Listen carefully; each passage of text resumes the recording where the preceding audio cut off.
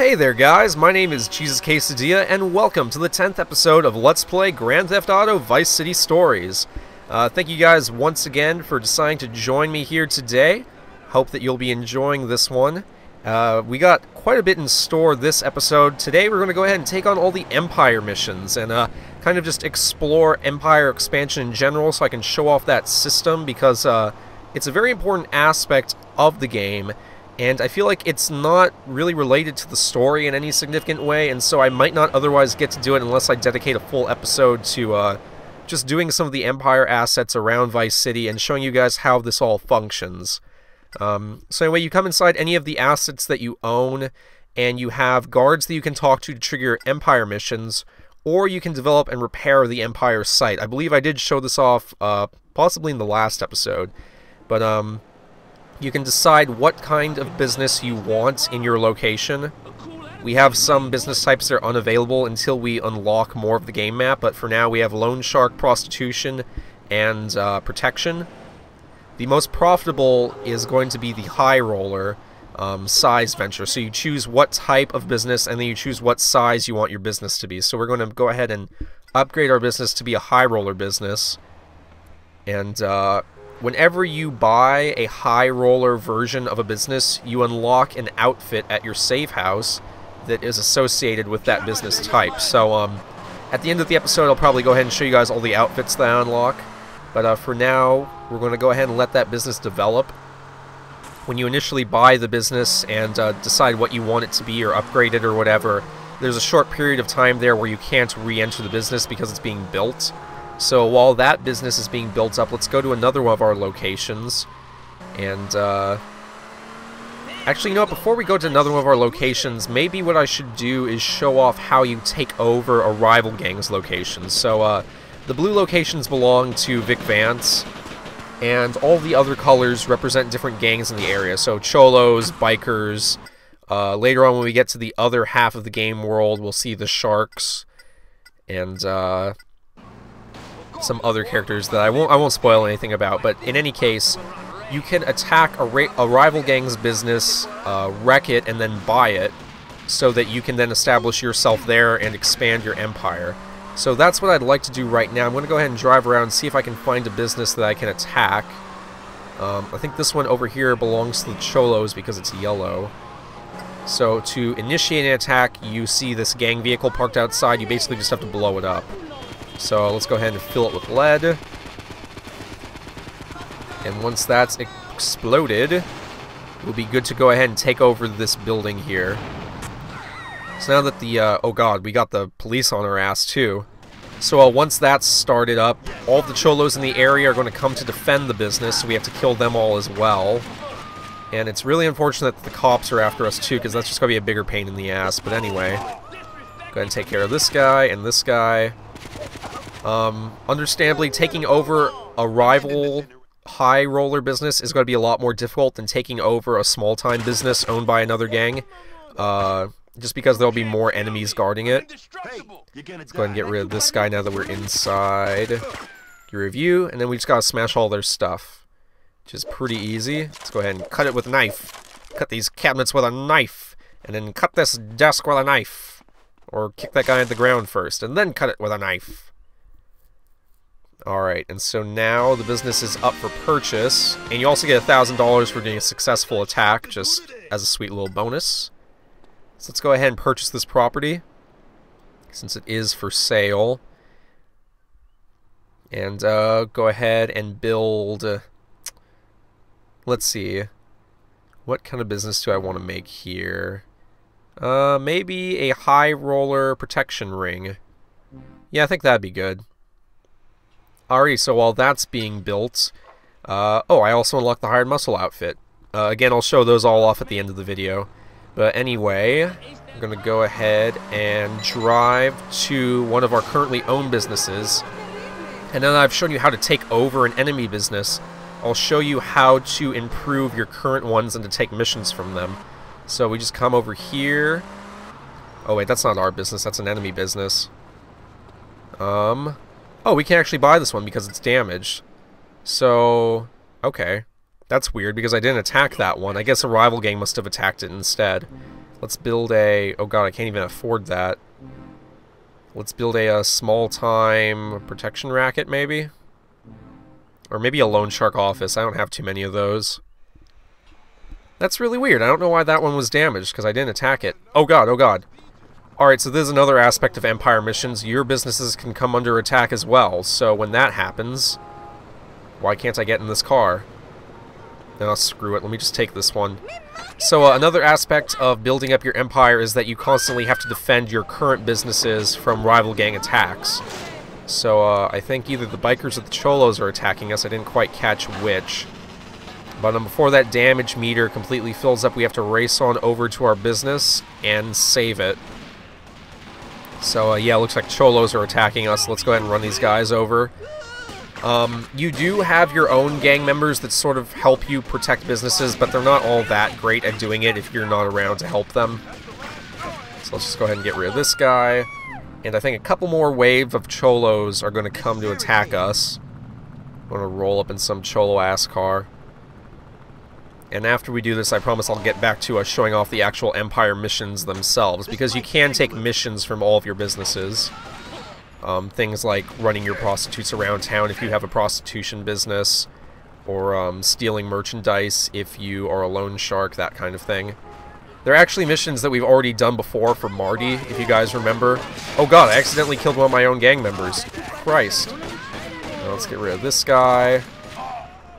But all the missions here are actually repeats of missions that we took for Marty earlier on, and now we're just doing it for ourselves as opposed as for that scumbag, so...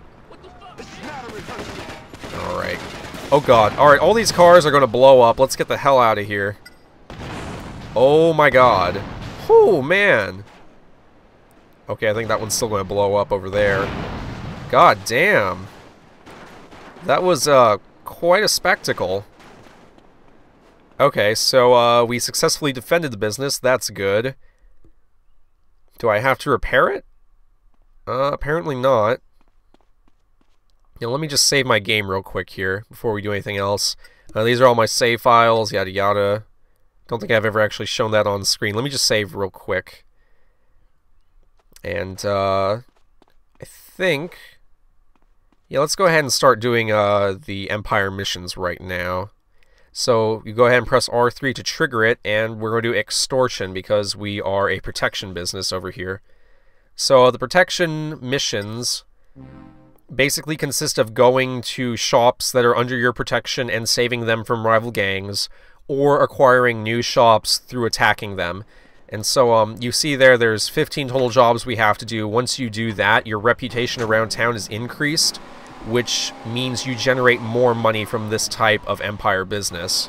So I'm going to go ahead and show off maybe 1 or 2 jobs, and then after I've done that, I'll probably fast forward to after I've completed 15 of them. It's kind of repetitive and, you know, a little bit tedious, but I feel that it is important to go ahead and do this just so that I can start generating money. Once you own a number of businesses around Vice City, you actually start to roll in a lot of cash. You get paid every day in the game, and so if you have a lot of businesses, a lot of high roller businesses under your control, you end up getting a pretty nice revenue stream coming in, and that's going to help us out to do later missions in the game when we need to buy more expensive things like weapons. But, so that was the first job. We basically have to do 15 of those, and they're randomly generated. So sometimes we'll be protecting our business, sometimes we'll be attacking another storefront, other times just all this random stuff happens. And you have to complete 15 tasks, and once we've done that, we'll be in the clear. So let's go ahead and drive over there. I think we're going to go ahead and take over a Cholo business right now. Or maybe we're not taking over a Cholo. Are we? I think we are. Alright. Once this loads. Yeah, we're just going to smash up this storefront to intimidate him like we did previously with Marty. And now he's under our ownership, so now that was job number 2. Yeah, I think this is going to start repeating itself. So guys, I'm going to go ahead and fast forward to when I get to job number 15. So I'll cut the video back in when that happens. Okay guys, I made it a little bit further. We're here doing job number 15 of 15. So we killed that biker, and now we're just going to run into the store that he was protecting and smash the place up a bit. And once we do this, we'll be generating more money from our protection businesses, and we also gain a better reputation around the city, which I don't know if that actually really means anything. I think the game just gives you these little reputation titles for the fun of it. I know another guy's gonna come running in here. I can't take anymore. I'll do what you want. Alright, cool guys, that was it. Your extortion reputation has been maxed out. You're now the ultimate badass. I love that. Vic Vance, ultimate badass. Well, if we ever want to enter the UFC, that'll be our, what is it, our nickname? But anyway, can go ahead and cancel out of that. And, as you guys can already see, I think this is my payday here. Go ahead and show up. Yep, my payday Empire earnings for this day are $3,200. So every day we'll be earning $3,200, and believe me, that'll only get higher. Anyway, moving on to the next Empire mission, which will be prostitution. So I'll meet you guys over at one of my prostitution businesses. Okay guys, we're back here outside of one of Vic Vance's whorehouses, basically. Oh, and it just started to rain on top of my head. That kind of sucks. Let's go ahead and run inside so that we're safe from the rain. Don't want to melt. And let's go ahead and start the prostitution businesses, which, if you guys have ever played San Andreas, it's basically the pimping missions. I don't think those were available in Vice City, but they were definitely available in San Andreas, because I remember doing them. And basically, this set of missions, it's the same thing. You have to complete 15 tasks to improve your reputation around town as a pimp, basically. So we're going to go ahead and take a car and park outside to pick up a prostitute. Or maybe around the back. Oh no, I actually have to get into this specific car, my bad. Sorry, buddy, didn't mean to jack your car for no good reason. So we're going to go ahead and take this car and pull up around the front, and a prostitute will jump in with us, and we're just going to take her to her John, or her client, whatever you want to call him, and repeat that process 15 times. Go on, get in the car, ho. Alright, so... oh, we have a little time limit there. So yeah, nothing too difficult. Again, these missions tend to just repeat themselves over and over. It'll be totally random which things that you do or what you're asked to do. But basically, these missions consist of dropping off prostitutes to their clients, saving them when the clients get rough with them, or if they refuse to pay, and bringing them back to the whorehouse. So, I'm going to go ahead and pick up another one. I think at any given time you can have up to 2 girls actively out and about doing their jobs. So go on, baby, get in the car. And we're going to go ahead and take her to her client. Looks like he's over this way. The time limit's always generous enough that you can get there with plenty of time to spare, so don't worry about that. If you run over a client, you do automatically fail. Something else I should mention is that you don't have to start over. If, say, you quit halfway through at 7 out of 15 jobs, when you resume, you'll be back at 7 out of 15. You won't reset back down to 1. So you don't have to do 15 missions consecutively, you just have to do 15 missions total. So definitely, if you guys are getting tired, feel free to take a break halfway through and resume your progress.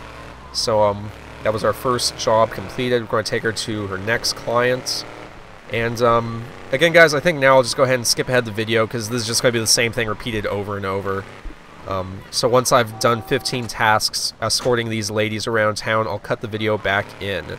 So see you guys in just a minute.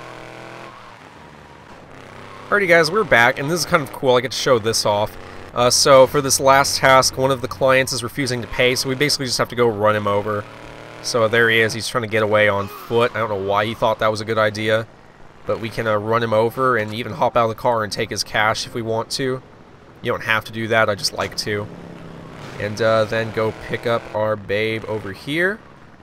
And I believe that will be job 15 out of 15. Awesome, your pimping reputation has maxed out. You're now the Mac Daddy of Heimlich County. So we're the ultimate badass Mac Daddy right now. That's pretty damn cool. Anyway, go ahead and end that off. Now we just have one more business type to max out our reputation in. Oh, let's check our payday now. So now our earnings are 6,300. So you see this accumulates really, really quickly. Your earnings increase more and more. But anyway, guys, I'll go ahead and cut out the video here and meet you at one of my loan shark businesses. Stay frosty. Alrighty, guys, I'm here outside of one of my loan shark offices. And we're going to go ahead and run here and do the last little set of Empire missions for now. When we unlock the other 3 Empire types later on in the game, I'll go ahead and probably do another episode where I just show off those 3. But anyway, went ahead and took the missions here. And so for this one, our 15 tasks are going to consist of repossessing merchandise. So in this case, a bike, a motorcycle. And so you'll only ever have to repossess either a bicycle or a moving van full of cargo, which should be very familiar because we did the exact same thing for Marty. So let's go ahead and find where this bike is and just, I want to knock those guys off that bike, damn it. But that cop was in the way. Alright, get back here and just, oh god, if I could just ram their damn bike. Come on, quit making me look like an idiot. Okay, you know what? If you're going to play like that, I am just going to shoot you off. I'm not even going to be nice anymore. That's what you get, asshole. Yeah, you better run. We'll get you next. Alright, anyway, once we've gotten the bike repossessed, quote-unquote, aka stolen, we're going to go ahead and take it back to the building we started at, and that is task 1 of 15. So, once again, guys, I think I'll just go ahead and cut the video out here. Oh, that's nice, $150 reward. I'll cut the video out here, and after I've done 15 of these tasks, I'll go ahead and cut back in, and we will reap the reward. So stick around, guys. I'll be back in a second. Alright, guys, we're back here. My last task for this is to repossess a van full of merchandise. Okay, let's get that guy out of there and run his ass over. Keep him pinned under the other car there. Nifty. Alright, and then we just have to take this van full of stolen goods back to our place, and we are all wrapped up here. Pretty good stuff. We made good time, although I will be editing most of it out, so you guys won't have to worry about sitting through 15 missions of that crap. But I made a $200 reward there for our last drop-off. And now, your loan sharking reputation has been maxed out. You are the Crim Reaper. Admittedly, that's not nearly as cool as the last 2 titles were, but whatever. So we're now Mac Daddy Ultimate Badass Crim Reapers. Alrighty, so before I end off the video, though, there's one last thing I want to do. Let me just run here real quick and set up a high roller prostitution business, because I haven't yet done one of those. A high roller one, anyway. And that'll just be so that I unlock the outfit associated with doing the prostitution line of businesses. So let's go ahead and buy that. And what I'm going to do, guys, is cut out the video here, and I'll meet you at my save house, and I'll now show you what outfits we have unlocked after doing all this. So stick around. Check it out, check it out. We're back here at our swank little ghetto crib that Phil gave us back at the start of the game. You'll notice this little t-shirt icon floating here. Here is where we can change into our different types of clothing that we've unlocked. So let me go ahead and show you guys what our rewards are for having done all of that. So we got our regular clothing here, our casuals. Got our leisure suit for doing prostitution stuff. We got trailer trash. That was actually, I think, had something to do with killing Marty, I think. Hired muscle, that's for doing protection, and Repo Man, that's for doing loan sharking. And I have to say, of those outfits, I think the one I'm going to choose to wear, you know, the trailer trash outfit kind of reminds me of CJ's outfit from San Andreas. It's kind of cool. I don't know if that was intentional or not, but that's what he looks like. I think I'm going to go ahead and go with the Repo Man outfit. So this is what we're going to be using for now. But anyway, guys, thanks for joining me. I promise in the next episode we'll get back to main story missions. We just had to take care of this here today. But once again, my name is Jesus Quesadilla. If you've enjoyed this episode, please feel free to subscribe to me. And that way you can stay updated when I make new episodes and post them to my channel. So, until next time, guys, this is Jesus Quesadilla signing out and wishing you well. Peace!